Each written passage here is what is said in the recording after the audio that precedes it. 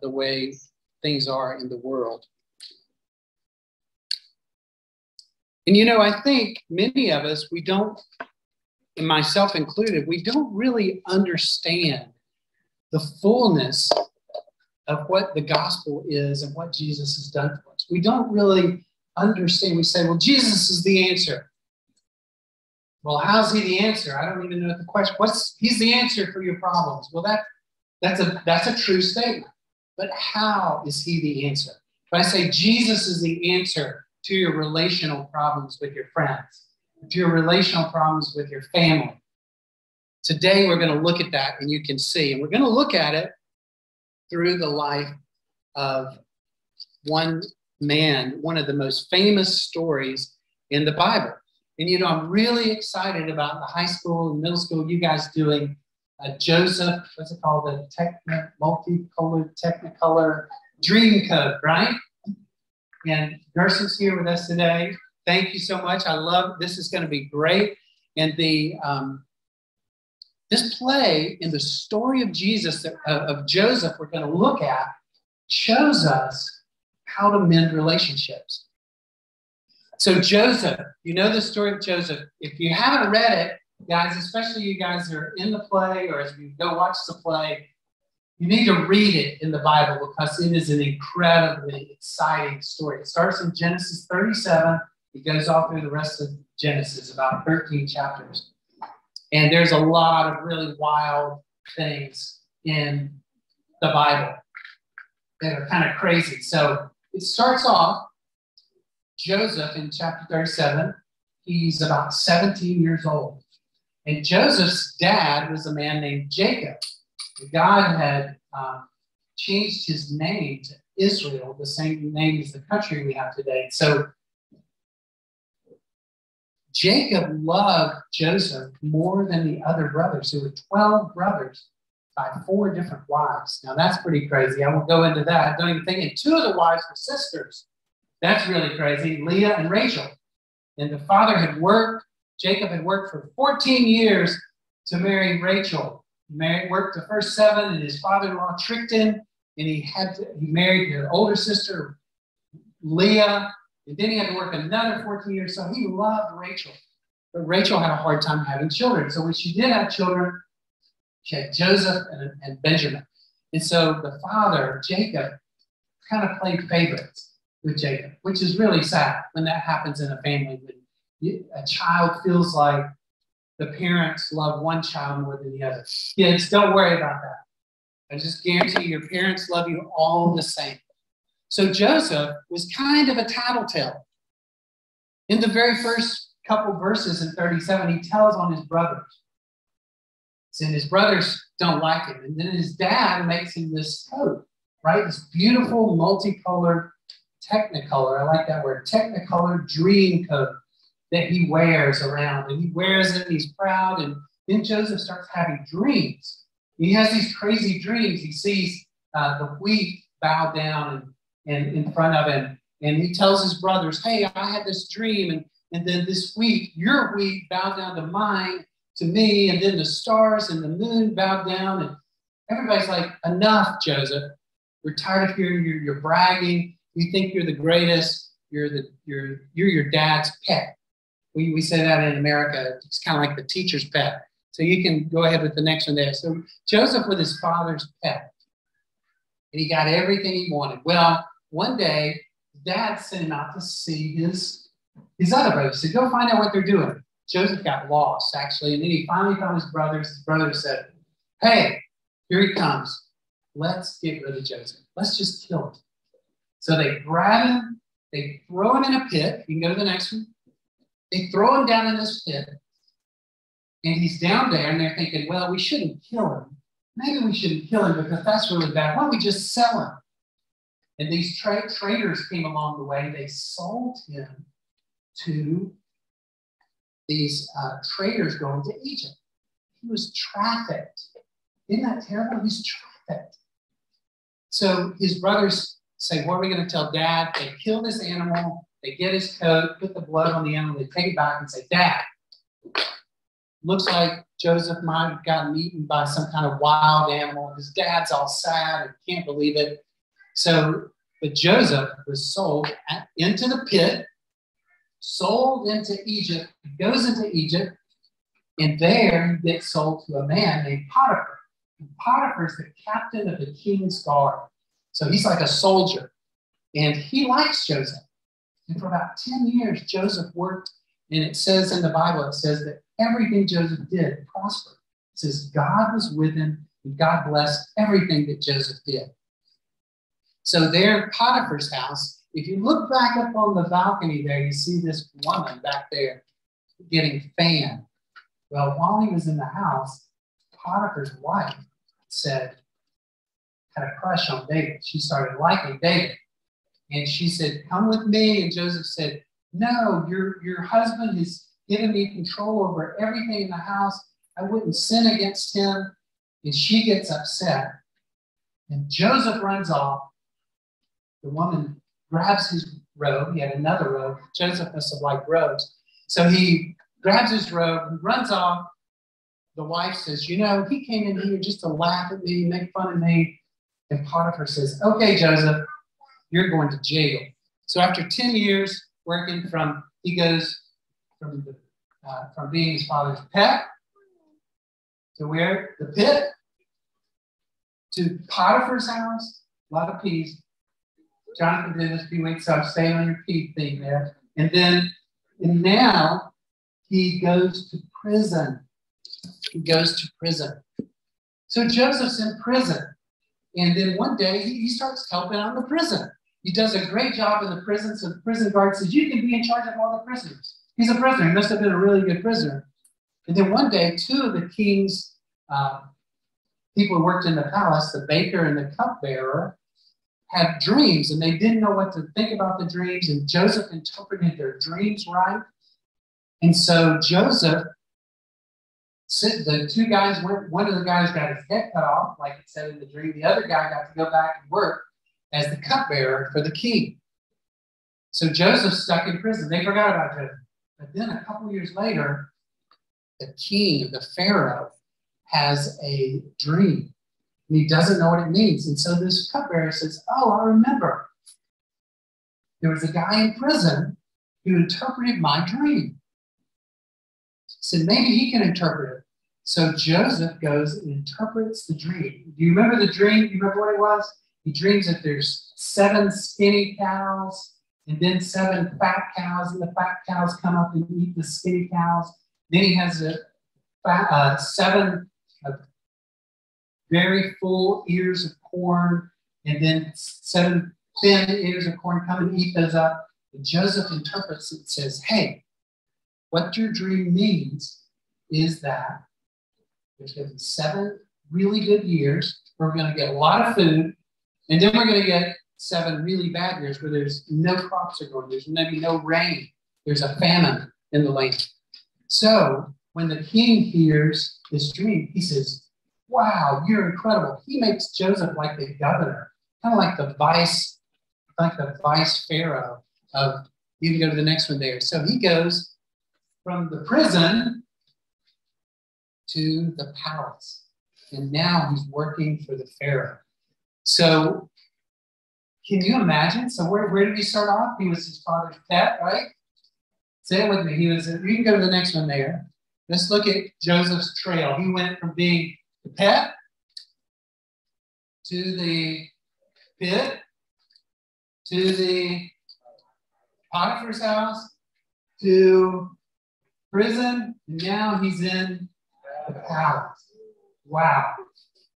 So Joseph does a great job keeping all the grain there for 7 years, storing it up while the crops are good. And then this is where the story gets really good. Because the second year, when everybody started running out of food, Joseph is listening to everybody, selling the grain to everyone. And he notices, guess who comes to visit Egypt and wants to buy some food? Does anybody know? Any of you kids know who comes to visit? His brothers. Exactly. So his brothers come, and Joseph recognizes them because he still knows Hebrew. He still knows the same language. So he hears what they're saying. He can't believe it. Well, Joseph plays this little game with us. He's like kind of teasing just to find out where their heart is. So he sends them back and he puts their money back in. They pay for it, he puts their money back in the bags of grain. They get back home and they go, oh no, he's going to think we stole it. So they go back again. And he says, oh no, you paid me. I have my silver. God must have given you that. And then he says, Joseph acts like they're spies. He says, I know who you are. You're spies. You're trying to find out where we're weak as a nation during this famine. And they say, no, we're not spies, I promise. We have our father lives back there. We have a younger brother who's back at home. He says, I don't believe you.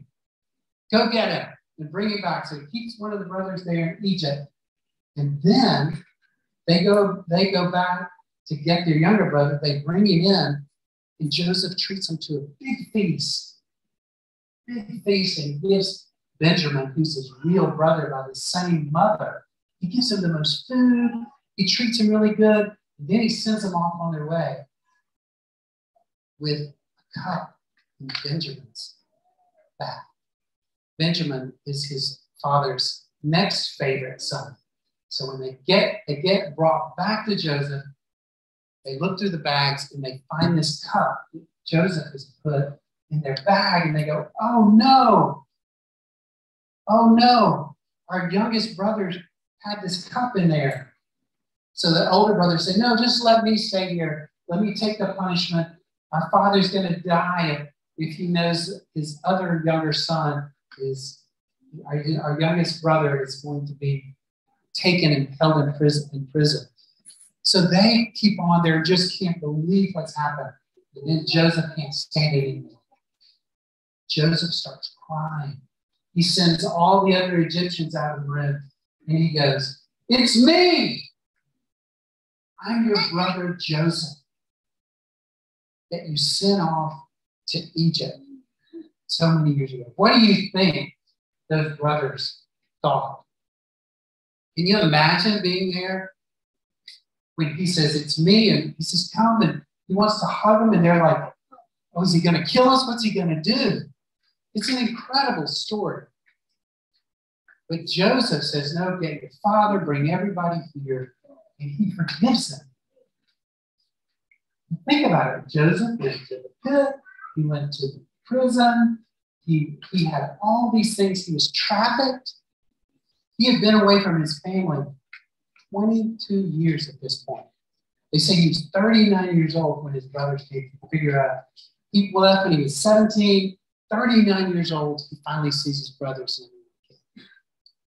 So how does Joseph welcome his brothers back?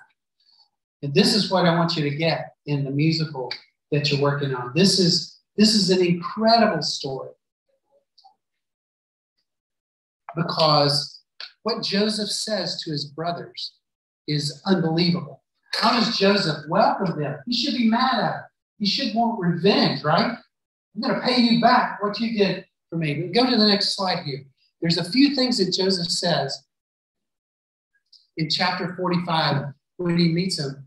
The first thing he says to him, go ahead and click the next one there, Lynn. The next two, he says, God sent me ahead of you. God sent me ahead of you. How did God send him ahead of him? Didn't his brothers sell him? His brothers sold him into slavery, right? So how was he able to say that God sent Joseph ahead to save him? He said that God sent me ahead of you to preserve for you a remnant on earth and to save your lives by a great deliverance. Now, this is incredible that he saw his situation from this perspective. And if you go over later, Jacob comes and lives in Egypt. The whole family comes and he takes care of them for many years. And then one day Jacob dies. Well, you know what the brothers think then? Now that Dad's gone, he's going to kill us for sure. He's been waiting for Dad to go away, and then he's going to punish us. So the brothers come up to him and they say, please, we'll be your servants. Please forgive us. We know what we did. We're so sorry. And Joseph says, again, what he believed, which allowed him to be reconciled or joined together with his brothers. Again, he says, you can press on this, Lynn, it says, am I in the place of God? Am I in the place of God? Now, young people today, I don't know if you other parents have experienced this. There's a big thing about not judging people today, right? Have y'all heard that in your homes? You know, well, we don't need to judge them because they are this or that. We don't need to judge people. And Joseph saw himself the same way. He said, am I the judge? Am I the one that's going to judge you for what you did to me? Am I God? Am I going to put myself in God's place? Now, I do believe God wants us to discern what's right and what's wrong. But to judge someone, to repay them, to get revenge, God says, vengeance is mine. He will pay people back. We don't have to worry about that. We shouldn't even think about paying people back.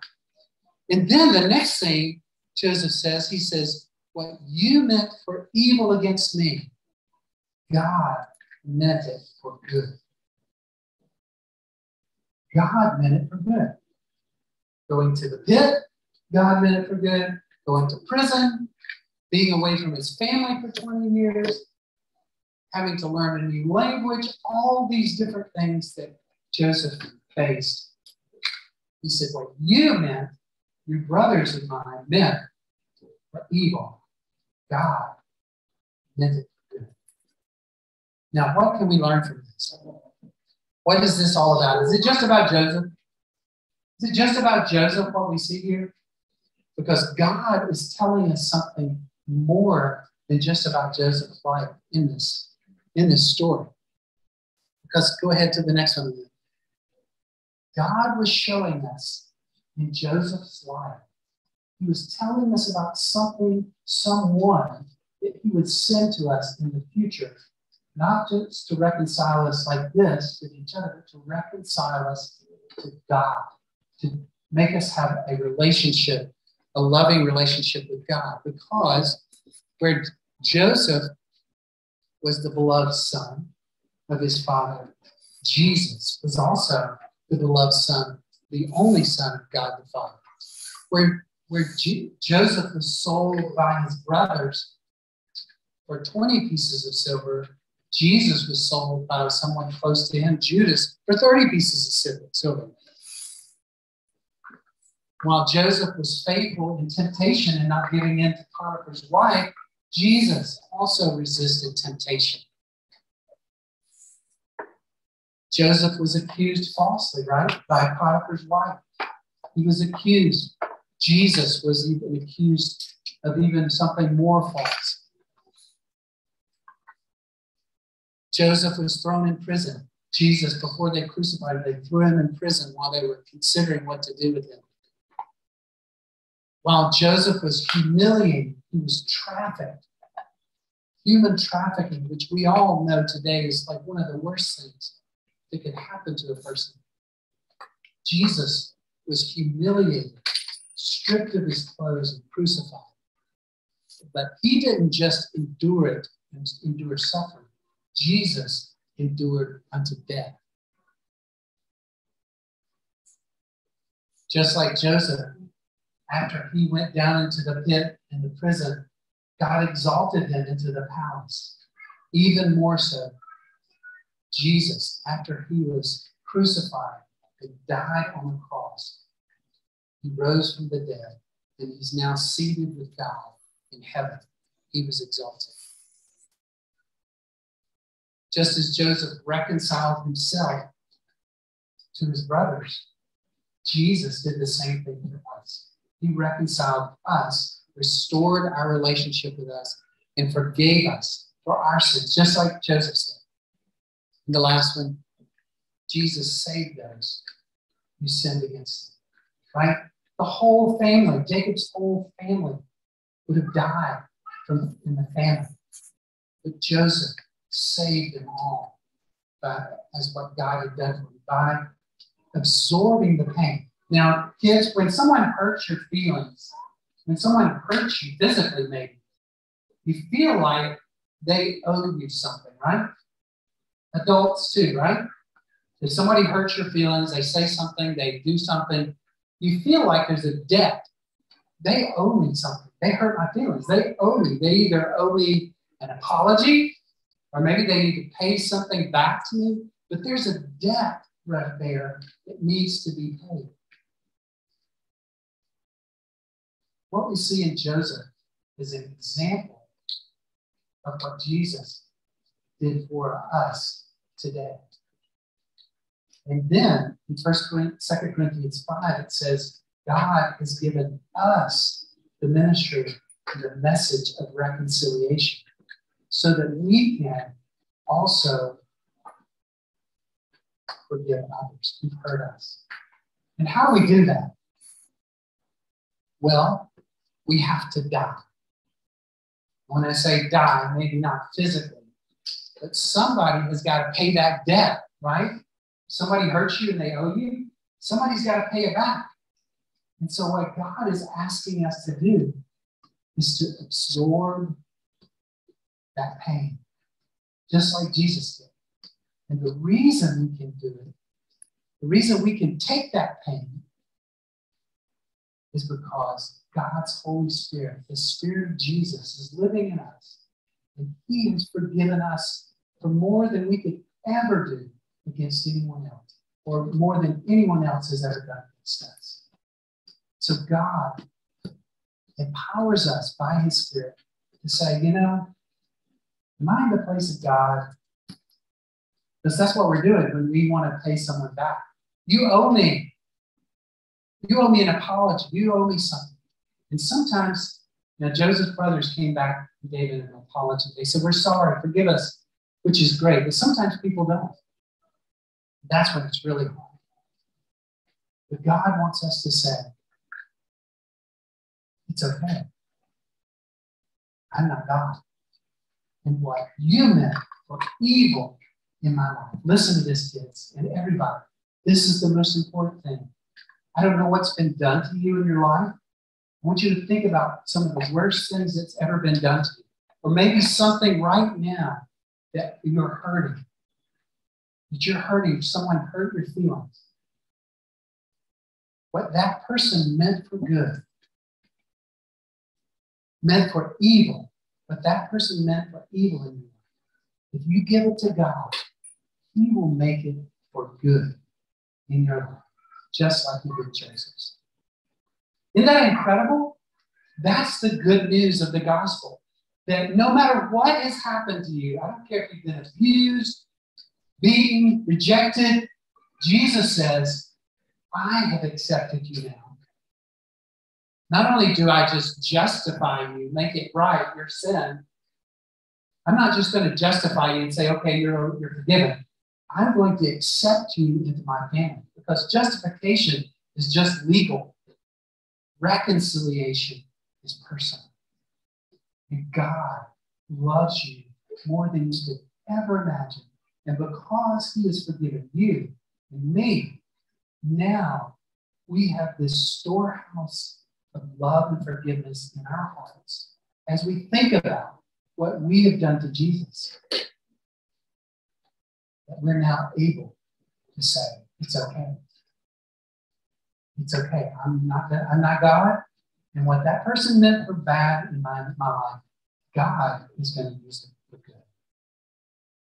So what are you hurting with today?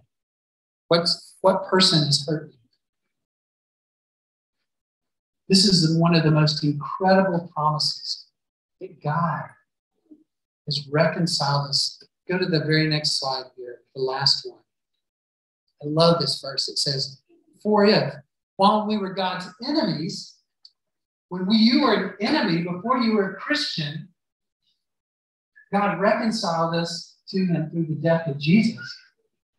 Okay, if while we were enemies, He reconciled us, how much more now that we are His children will we be saved from sin by His life? That is the message of the gospel. That is really the story of Joseph and his multicolored dream coat.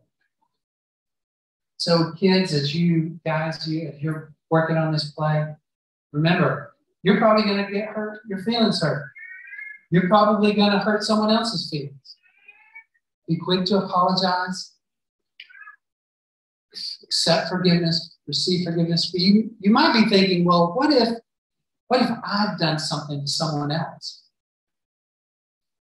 Well, look at Joseph's brothers. God turned it into good for even his brothers, the one who did the evil thing. Because sometimes we do bad things, right? So whether you're the receiver of the evil or the hurt or the one who does it, if you go to God and say, God, I'm sorry, forgive me, God will turn that around for your good, for the good of your relationships. So would you bow your head just a moment as we close? I'll ask the worship team to come up. We're going to sing one song. I want you to think of whatever it is that's still hurting your heart today. Maybe someone has hurt you. Maybe someone has said something mean to you. Maybe there's a friend that you feel like you can't be a friend with them anymore.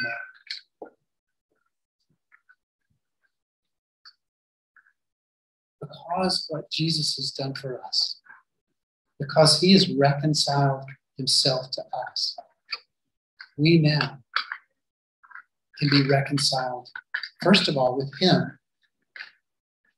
And that's the most important thing. If you've not been reconciled to God today, today is the day for that as well. That you could say in your heart, God, I'm sorry that I've sinned. I've hurt you. Forgive me for my sin. And come into my heart. That's the first step. And as you do that, God will fill your heart with his love, with his forgiveness, and peace. That's what reconciliation is. It's peace. Peace with God and peace with other people. God, we thank you for your forgiveness. We thank you that you have reconciled us to yourself by the death of your Son, your beloved Son. We thank you for this story of Joseph that shows for us what you had planned before creation to send your Son to absorb the punishment for our sin so that we could be reconciled to you. So God, I pray your blessing on each person here. We've all been hurt. But God, we're not you, and we trust you that vengeance is yours, that forgiveness is yours. And so we step off of this judgment seat toward others who have hurt us. We ask you to make this truth, this incredible gift of reconciliation real in our lives, that we can be reconciled with others. And God, thank you that you just didn't forgive us, but you invited us to be your children. And now we call you our Father. Thank you that you have reconciled yourself to us and made us your children. In Jesus' name, amen.